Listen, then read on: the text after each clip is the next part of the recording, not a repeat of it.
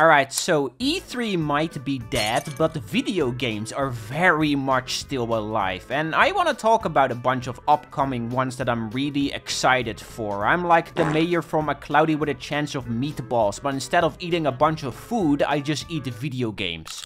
So, yeah, that's how you know my opinion is fact. But the first thing I want to know is, who is responsible for this? Huh? What insane goblin makes a 7+ hour demo game that is this insanely polished and plops it onto Steam for free? This is free, $0. I feel like I'm robbing a store playing this because the quality of it is so immensely good, and I can easily see the full version becoming one of my favorite 3D platforming games of all time. Filet Group, whatever it is you guys are doing, please keep going monkey mode because I am loving it to bits. Just please don't end up like this, okay?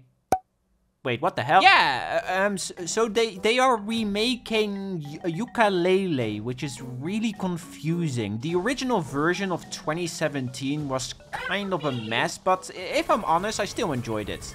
Kind of. Not really. You can plop a bunch of graphical enhancements and new lighting effects on the screen, but it's all worthless when the core of the game is still rotten. So I am hoping they can fix and iron out all the issues of the original. The big one of those is removing the casino level.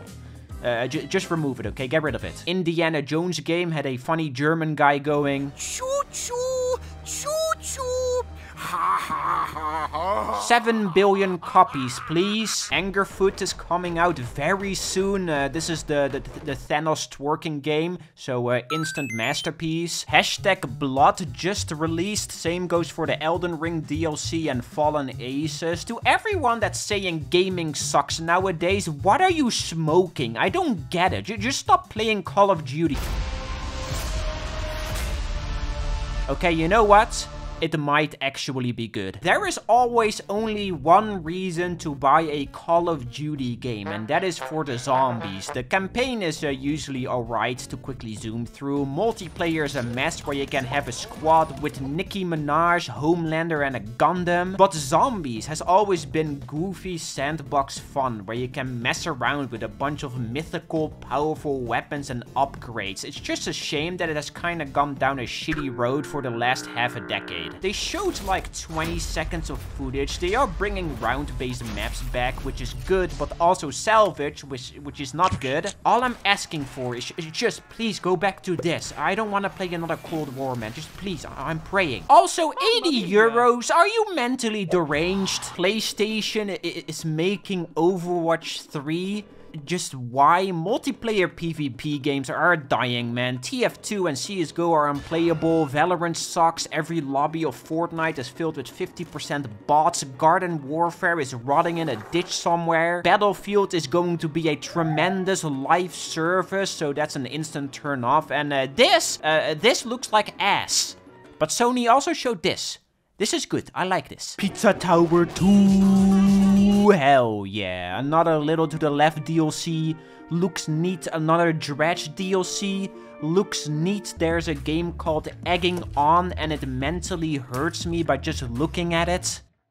Can't wait to rip out my own hair! Silksong, on the other hand, is still nowhere to be seen, so instead I'm going to talk about my two other most anticipated Metroidvanias. Constance is the first one of these, which looks really promising, and it seems like they are focusing on that beautiful, fluid platforming movement. You know, chaining abilities together and zooming through its scenery, which damn man, that scenery is really pretty. And the other one I'm excited for is, of course, Metroid Prime 4. I don't know how they managed to make a game look this good on a rusty and half-broken console that is held together with duct tape. I mean, look what that Funko Fusion game looks like. This is what I think of when someone says Nintendo Switch.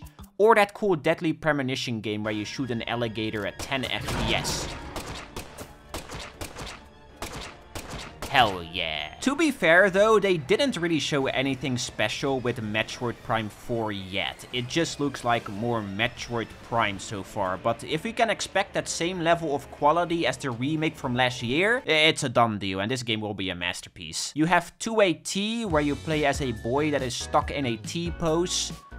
Very cute. New Zelda game looks like it's asking you to break the game's engine by stacking beds on top of each other, and I'm all for it. Id Software wants to make a Quake game, but Xbox said nuh-uh. So they still made a Quake game disguised as a Doom game. This is definitely one of the highlights. Both prior Doom games were badass first-person shooters that brought the Doom franchise back into the limelight. They are awesome. And now you have a chainsaw shield and a gun that grinds skulls and shoots the fragments of it. And you can ride a dragon? Come on, man. The only thing I'm a little worried about is the soundtrack. It hasn't been confirmed yet, but I'm pretty sure that Mick Gordon won't be returning after what happened between him and Bethesda. Which sucks, because the music of the two modern Doom games were a huge part of its identity, so I hope they can still deliver on that front. Like, please, do not mess up the music, please. What else do we got? British Fallout?